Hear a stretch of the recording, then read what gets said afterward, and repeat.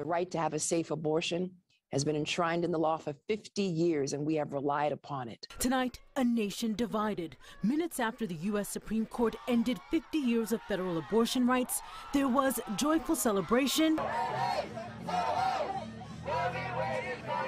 and there was anger.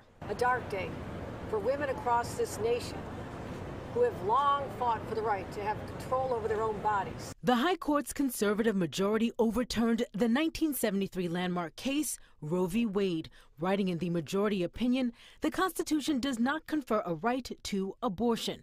Justice Samuel Alito wrote, abortion rights should be determined by individual states.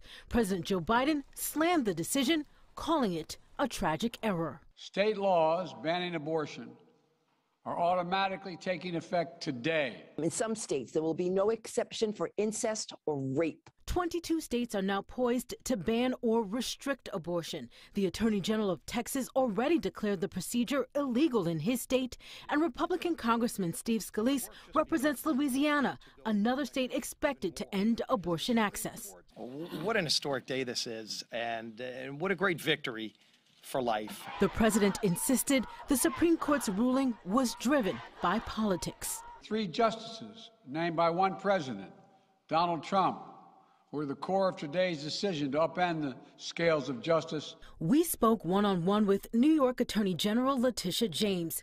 James pledged New York will continue to have safe and legal abortions, telling Pix 11 News the state will even provide funding for women traveling to New York for the procedure. For James, the issue is personal. I have also told my own personal story, having an abortion, and that decision is between me and my God and my doctor. Conservative Justice Clarence Thomas argued in the wake of this decision the court should reconsider previous rulings on same-sex marriage and on birth control. Reporting live in the newsroom, Ayanna Harry, Pix 11 News.